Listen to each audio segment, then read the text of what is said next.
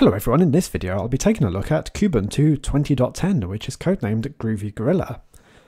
Kubuntu 20.10 is an interim release which is supported for the next 9 months.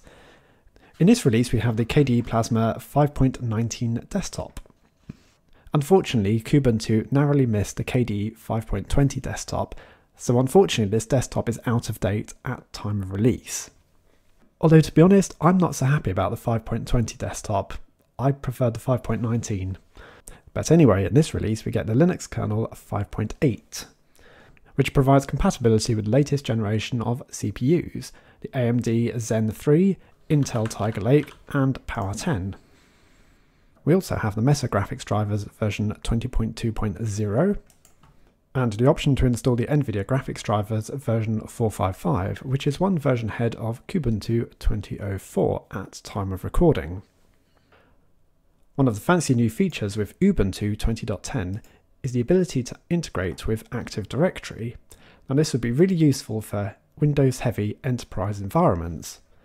Unfortunately, Kubuntu has no such feature. There is an option provided in the Ubuntu Ubiquity installer to use Active Directory, but that feature does not exist in Kubuntu.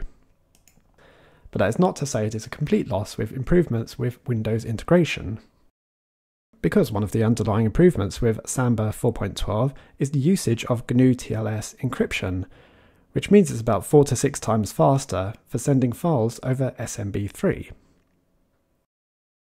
I have to say I'm a huge fan of the KDE Plasma desktop, although my choice of operating system seems to keep flip-flopping between Kubuntu and KDE Neon.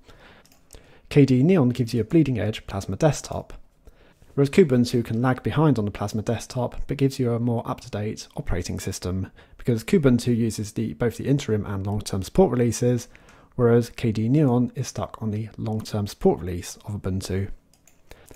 But that's not to say you can't manually add some of the enhancements of the newer Ubuntu releases, like newer kernel, newer applications. For example, you can use snap applications, which would be more bleeding edge than the deb packages. So yeah, being stuck on the long-term support release doesn't necessarily mean you're stuck 2 years in the past. The KDE Plasma desktop is quite heavily developed, and there is quite a selection of KDE applications to go along with it. Although I do notice that GNOME is starting to catch up on the choice of applications now, so yeah, maybe there's not a huge amount between them.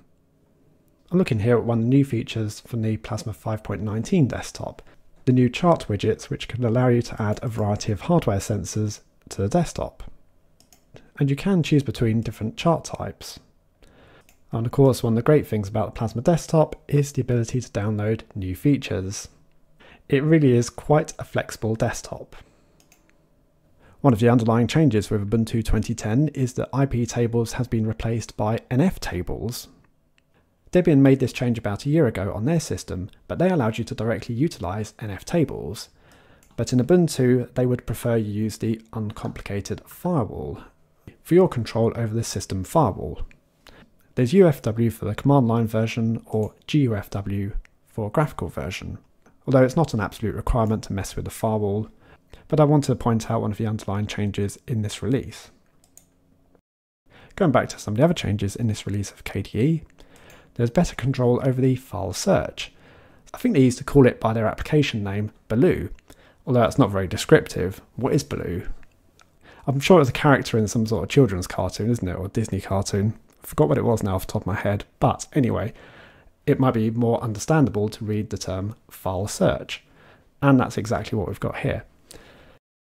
And there's better control over the configurations, so if you don't want to search a particular folder, so you can select stop searching a particular folder, and let's say I don't want to search the scripts folder under my documents, so I can just add that and apply, and that will no longer be indexed. So if I went across to see something in that folder, what have I got? So scripts, got loads of bash tutorials, count hashes. So let's see if I can find the file count hashes. No, I can't. But I can still find a file from the folder above, so like my video notes, there we are. That's more of a usability change, although that feature always used to exist. Under account details, you can now choose from a wider selection of avatars, specifically photo avatars. There's a few different sort of photos included. I suppose that does remind me of a certain other operating system from Microsoft. Sticking in the settings a bit longer. One of the differences between Ubuntu to KDE Neon is the privacy. So a lot of other KDE releases will provide you the option to send anonymous telemetry information to the KDE developers. But that option has been removed in Kubuntu, and you would instead send error reports directly to Canonical. And one last menu to mention is the accessibility features. Now this is something I don't normally look at, but I think it's worthy just having a look through this, because some people might actually be interested in what kind of things exist under the accessibility features. So you've got the sticky keys, you've got keyboard filters to slow down pressing of keys, you can use some gestures to activate certain features, changing the mouse navigation speed, and there is a screen reader. Let's have a look back through Dolphin. So opening up picture, well, you've got Gwen View for an image viewer, or you can use Ocular, which Ocular can view quite a lot of different files, not just constrained to images, but also documents. So let's zoom into a section of that image. I want to zoom into there. Well, that's 800% zoom, but it's still a bit fuzzy. How far can I zoom in? Yeah, you can actually zoom into like 10,000%. So the limit of zooming has now been uplifted from 1600% to 10,000% at least on this image. So that was a new feature in the Plasma 5.19 desktop. And I have to say, one of the things I do like about this desktop is the Dolphin file manager. I should have mentioned that is probably one of my favourite applications, just how flexible this thing is really. The tab browsing, the terminal window, the split screen. The choice of desktop wallpapers includes a lot of the older KDE Plasma wallpapers. So KDE developers include a different wallpaper in every release, and some of them do look really good. That's the default for this release, Flow. But I opted to use one of the photos that the Kubuntu developers have included.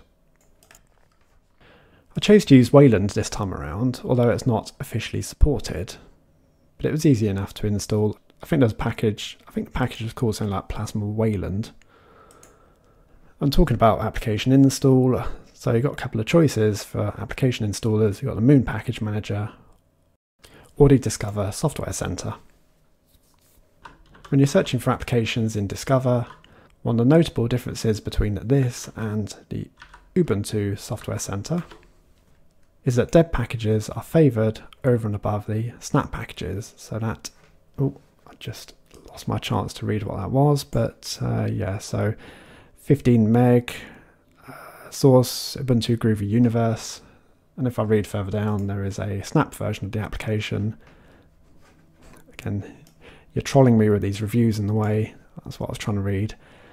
The snap package there, so it's quite a lot larger. But snaps have their purpose, and I know there's a bit of a split in the community whether snaps should be in existence or not. But personally, I find them useful, and they do have a time and a place.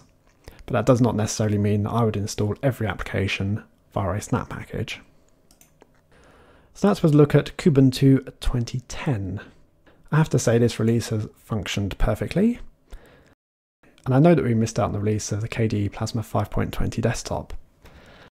Although honestly, it's good to go back to this and remind myself of what Kate used to be like when the theming integrated a lot better with the desktop. I don't know what they've done in the 5.20 release. But yeah, that is a little bit broken there. But yeah, the choice of theming that you've got within KDE is just quite amazing really. You can really make the desktop anything you want. There's lots of widgets you can add to the desktop. You can get more online. There's just so much you can do with it really, and I think this is the most customizable desktop that is available in Linux. Well, thanks for watching. I'll see you all later.